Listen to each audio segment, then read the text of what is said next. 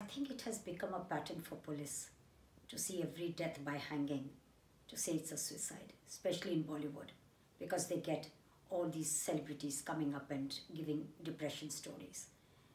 It's very wrong because that's not police's duty.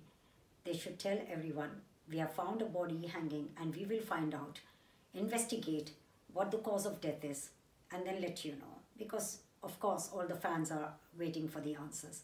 Let me tell you in Jia's case what had happened. The body went for post-mortem. The doctors at the hospital wrote asphyxia and then asphyxia due to hanging. Fine, we took it. We found out later on that in the post-mortem report there was also something that doctors wrote, that all injuries were ante-mortem. Means all the injuries that were caused on Jia was caused before her death. Similarly, asphyxia, the police is using this word to support the suicide story because most people do not know what it means. Asphyxia is blocking of oxygen going into your brain and you go unconscious, and then you can die too in very short time. It can be due to strangulation. A person can be incapacitated or strangulated and then hanged, so it is a staged homicide.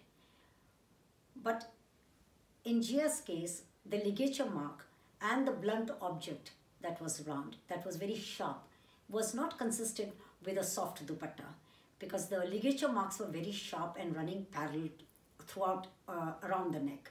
So that's not caused with something as soft as this because these have no edges and it cannot cause that sharp parallel lines. Similarly with Sushant's, which I saw the picture today, it doesn't look that it has been caused by fabric. Fabric does not create those kind of imprints. Now, JJ Hospital doctors themselves said they cannot give cause of death, a final cause of death, still pending, because the ligature has not been given to them.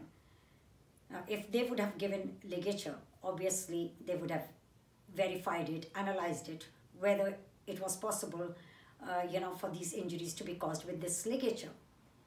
But, it seems everything is being managed. The JJ hospitals are being managed. Police is being managed. So somebody is managing this.